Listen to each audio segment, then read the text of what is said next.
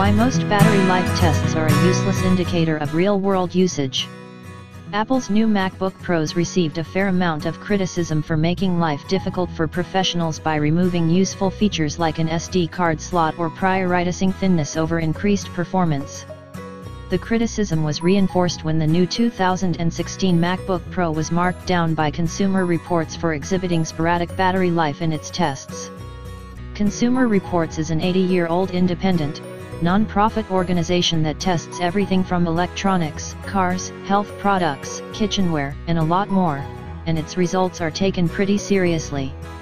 That's why this rating was shocking for both Apple as well as many Mac users all around the world, as MacBooks in the past generally have not exhibited a huge discrepancy between Apple's claims and real-world testing.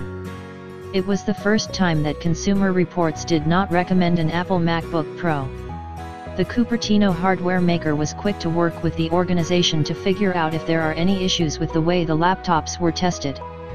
It was finally revealed that a bug caused improper battery life figures.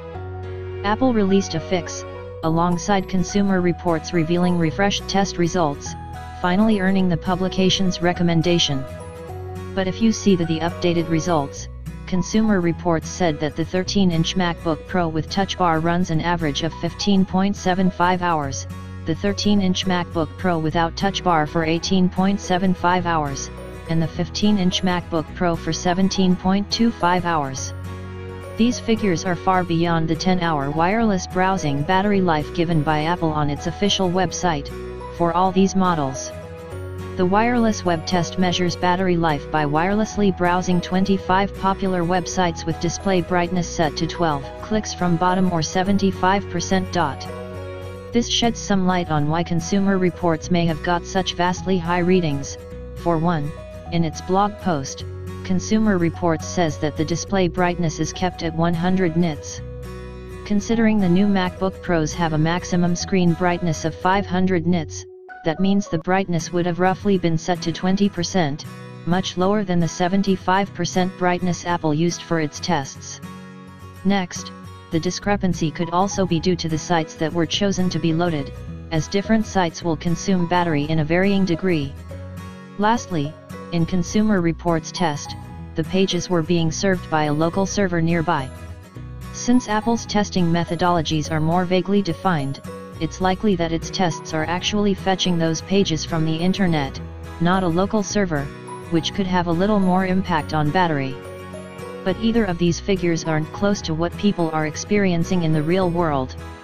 Why is that? That's because in the real world, your mileage will always vary. Consumer Reports figures aren't trying to determine what the typical customer will experience in terms of battery life.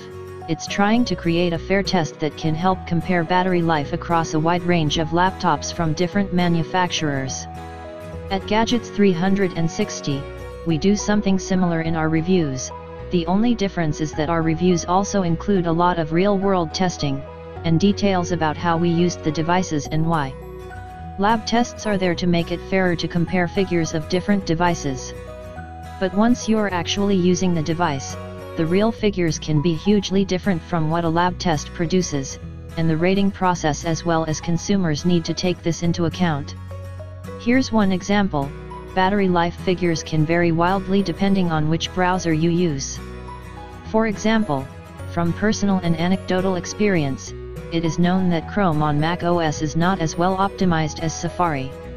As in, you can visibly notice the difference in battery life when using either browsers on a Mac. The same behavior is exhibited when a Surface Book is tested with Microsoft's Edge browser, instead of Chrome.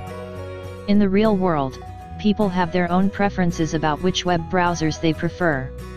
Maybe Mac owners want to use Chrome because they want their browsing history to be synced with Chrome on their smartphone. Maybe they're compelled to use Chrome because certain extensions aren't available on Safari.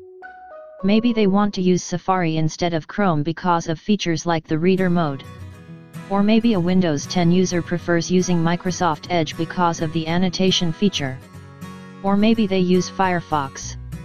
In the real world, people are probably using more than one browser, more than 25 browser tabs, and a lot more apps that are running background processes, than any simulated test.